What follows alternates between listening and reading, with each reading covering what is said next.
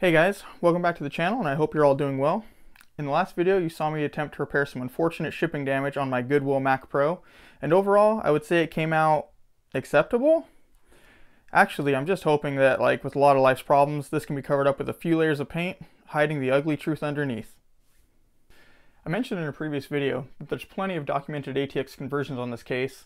Well, actually more of them seem to be Power Mac G5s, which are surprisingly different when it comes to the small details. But the one thing I noticed was that everyone does their conversion differently. There's no one way that's more preferred over others. One company makes a conversion plate that you can bolt onto the back of the case after cutting it up, and while this looks nice, it's also like $100, so that was out of the question. I decided to go the cheap route and hack up a back panel out of a donor case, which I will get into in just a minute. Before I got going too deep, I wanted to just place some dummy components into the case to get an idea of how the motherboard would sit, and if the power supply cables would reach. To my surprise, it looks like I might just be able to make it with only an extension to the 8-pin motherboard connector.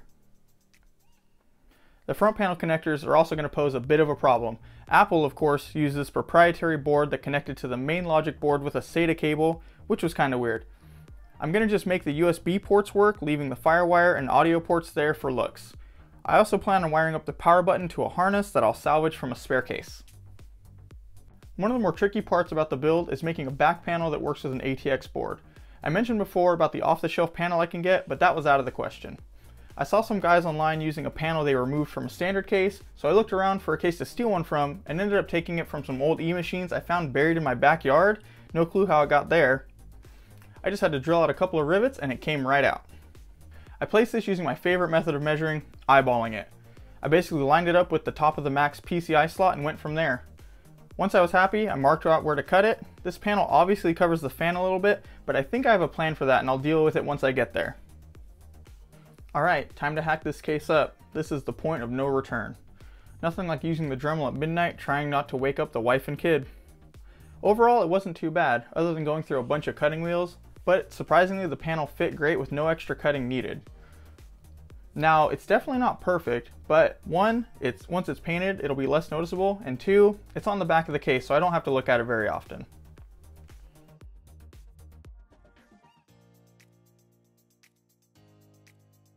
Now it's time to get the motherboard mounted. This wasn't actually too hard. You just had to break off the standoffs in the Mac Pro, screw them into the ATX board, apply some JB Weld, put it into place, and wait for it to dry. After 24 hours, these were good to go and this case is officially ATX.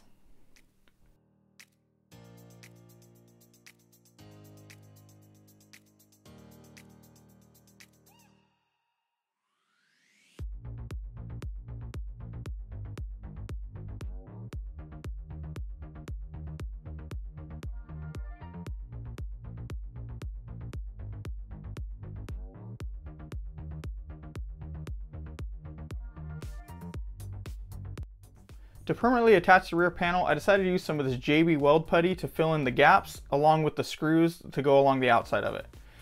This stuff was pretty easy to work with, other than making a huge mess on your hands from kneading it together. It also dries super fast, so you have to work quick. Once it was dry, it was rock hard.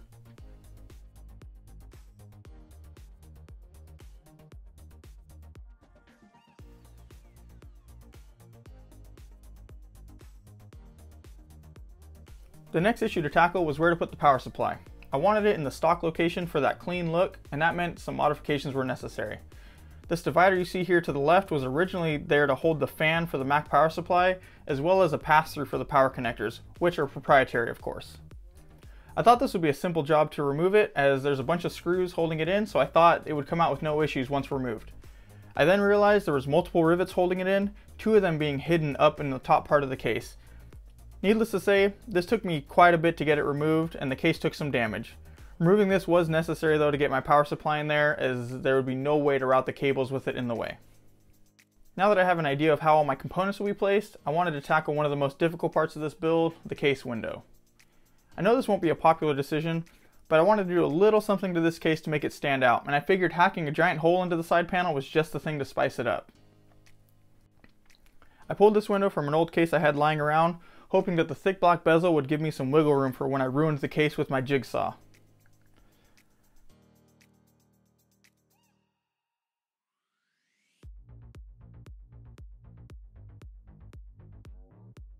I measured this a few times to cut into it, passing the point of no return. I'm sure you don't want to watch 10 minutes of my back as I cut this, so you just have to believe me that I did indeed cut it out. So jumping forward, here it is cut out with the holes drilled for the window insert. Yeah, I know it looks pretty bad, but hang in there, it will get better. Looking back, I should have drilled the holes first to give a guide to how far I could cut, and maybe I wouldn't have had to enlarge the holes so much to get some adjustment. But as you can see, with some careful adjustment, I think it's going to turn out okay. Now it's time to paint this to get an idea of how the whole case will turn out. When looking at the store, this paint immediately jumped out at me, and I knew this was the color to go with. I'm painting the door first as a bit of a test before I go all out and paint the rest of the case. I can see how well it will apply and if I like the color. Here's the panel painted. It came out way better than I expected, honestly. This paint is really nice to spray and really forgiving. It also seems to dry super fast, and I was able to handle this within just a couple of hours. It went on nice and uniform, and the color is exactly what I was hoping for. And here it is with the case window. See, I told you it would look okay in the end. The black bezel really saved this thing from having to go into the trash can.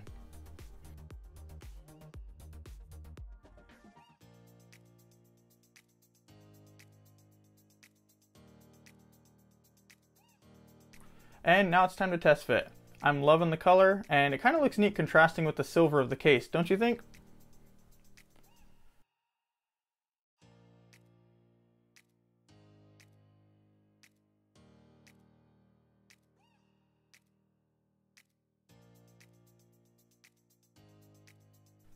Here's a quick view of the board mounted with the case window. I think it looks pretty cool, and I do plan on reusing many of the Mac Pro interior pieces as possible for that clean, stock appearance.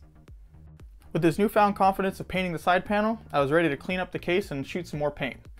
I bought 2 more cans of the same Rust-Oleum paint, and with the leftover from the first, I was able to get a few coats applied. And here it is after painting. It came out really nice. On the front here, I had just taped off the button, and it turned out better than expected. On the side, this looks really good. You can still see a faint hint of the Apple logo, but otherwise it covered up everything really well. On the back, I ended up not removing the handle and just taping it off since I couldn't for the life of me figure out how to remove it. But I think it came out pretty nice like this, and I like the contrast. The shoelaces you see are actually how I was able to paint the entire case. I didn't want to set it down on a table and have to paint it in 2 parts, risking messing up part of it while turning it around, so I hung it with these laces. I put a large washer on the side of the case, passed a bolt through, and tied the laces to that, and was able to paint it on all sides while it was hanging. I had taped up the inside to stop the paint from coming into the interior through the cheese grater holes. This worked out pretty well since I didn't need to be precise or anything, as long as it stopped the paint from getting in. And here it is with the side panel. I'm very happy with this color choice and how well this paint was applied. I hope I put enough coats to be somewhat durable, but time will tell, I guess. I decided not to paint the drive bay covers to have a nice contrast on the front of the case, and I think this will look pretty good once it's all put together. So I'm almost ready to start assembling this case. I just have a few more things to do before I dive into that. Overall, it's coming out way better than I thought. I fully expected to have ruined this case already by now, but surprisingly, it's really coming along. Let me know what you think of the color and how the case window came out. We'll get this thing finished up in the next video for sure. Thanks for watching.